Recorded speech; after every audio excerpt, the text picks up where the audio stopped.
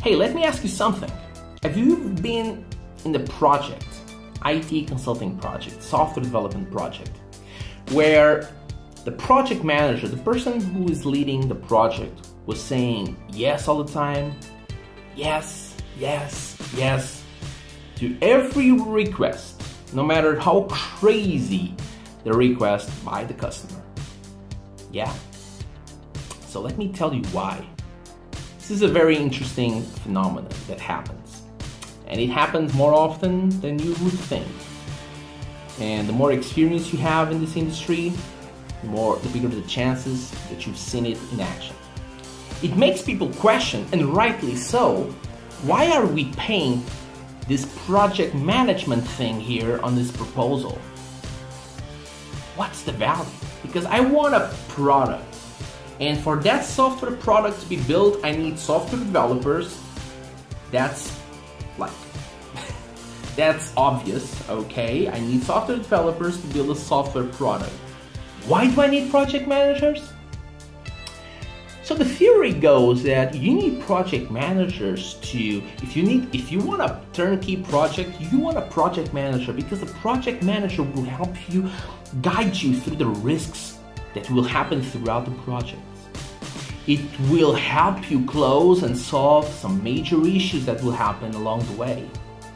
It will build, he or she will create a plan to deliver the project just as you want and deliver it on time and on budget.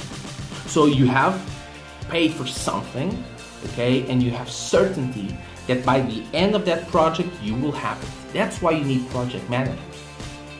Now, if you're a client and in the middle of the project, and as you experience and as you're using these early versions of the project, if you happen to say, hey, oh my God, now that I'm using this, actually, I thought that it will be, something completely different. Now that I'm seeing this, now that I'm using this, I actually need this, and that changed. Okay, and by the way, this made me think about these new ideas of how cool it would be if we actually made like these 5 new features, because then it would be a killer project. Like if we could do this in the same timeline, if we just do it and we just launch this by the same date with these new features and this change, it would be great. And if you ask this, and if the immediate answer is yes, great idea, let's do this, without even checking if it's possible, then you know that you're paying for project management that it's not really happening. Okay? So, for the consulting company who's doing this, if you're doing this, I have an idea for you that will bring your proposals to a level that will hopefully make you even win more projects. And it will win more projects because you're gonna sell the same thing for lower price without changing anything. Just one thing. Just get rid of the project manager, because that thing, project management, is not happening in the project. So just don't charge the customer. Why are you charging the customer for something that you're not doing? Because saying yes, and by the way, if you've seen this happen in the real world, and if you take the opportunity and ask this person, hey, why are you doing this? Why are you saying yes without even checking if it's possible or not? Most common answer that I've seen in my experience is, hey, I'm saying yes because of the relationship. I mean, I don't want to make them mad by saying no. Oh my God, if I would say no, then I would have a problem because the relationship would just collapse, would break.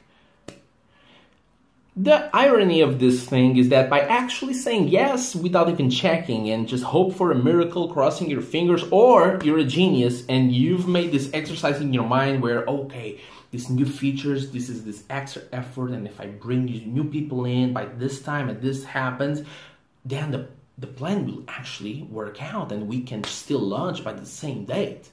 Oh my God. So yeah, let's do this. Unless you've done this thing out in your mind, then saying yes will actually hurt your relationship, because guess what? It won't work. So solving this short-term problem that is, oh my God, the customer is changing the scope, is changing the request, oh my God, and he's saying that they cannot change the deadline, blah, blah, blah. You're solving this problem by saying yes, you're just delaying the problem. The real problem is you don't have the right training to handle this situation. So the better approach would be, great idea, I understand. Or if you don't, hey sir, help me understand why exactly you need this all things into this release. Like, we're launching 1.0. In 1 month, you will have exactly what you asked me 3 months ago, and you will have it. It will be launched on time, on budget, without you having to spend any extra dollar. It will be live. And guess what? I will be with you, and my team will be with you, and we can still work together on release 2.0. And on release 2.0, these great ideas that you just shared with me, we can work on them. By bringing my analysis team and my functional design team and my user experience team together with you and your key people on your team, on the business team, on the IT team, everybody together on the workshop. Let's figure it out how these ideas can work in the real world. So now I can go back with all that work done together, and then we can send you a proposal on actually implementing those ideas on version 2.0. Of course, with a plan that will allow you and enable you to understand exactly when 2.0 will be launched. Does this sound fair to you? Because if I would say, yeah, this can work on these timelines without having done this work with you, I would just do a disservice to you. I would be lying to you, because we need to do this work. Would you agree?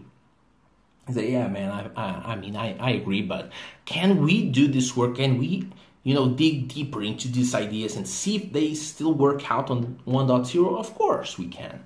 So I will send you a proposal on just doing the analysis, the design analysis of those ideas. And because we will need to do this work anyway. So we will send this proposal, we will do this analysis. And with that analysis, by the end of it, we can just see if it can work out still on this release. But I gotta be honest with you, I'm not saying how this can happen in 1 month. But let's do the work. I mean, at least we will need, for what I'm hearing, let's schedule a call with my lead functional analyst. But from my experience, we would never take less than 1 to 2 weeks to analyze this together with you. So that leaves us 2 weeks to build, test, and you guys to do the user acceptance testing. So I'm not really how we're gonna do this, but if you really insist in trying to do this for 1.0, which I advise you not to do this, well, let's do this. I will send you a proposal for design, and then we will figure out when the actual software development is gonna be built and tested, and how much time you need to do your own testing. Does this sound fair? So this is a different approach than just saying, yeah, great idea, let's do this, and then just launch a piece of crap. So, to sum this up, just as a summary of this video, if you care about your customer, if you care about that relationship, do the work. Don't just say yes, do the work. Explain the impact, explain what needs to happen, when it needs to happen, explain the changes, explain if you need extra money, if you need extra effort, if you need extra time, explain why. Give them options, give them alternative plans. Hey, why not postpone this? Is this really necessary?